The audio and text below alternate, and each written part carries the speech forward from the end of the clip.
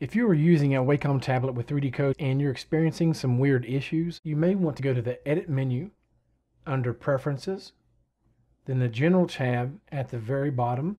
You have this option here for Tablet Interface. Choose either WinTab or Tablet PC to see if that helps.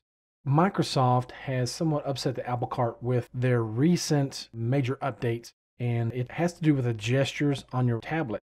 Changing the mode will probably fix it in the interim, and we are investigating further to try and make sure that things run smoothly.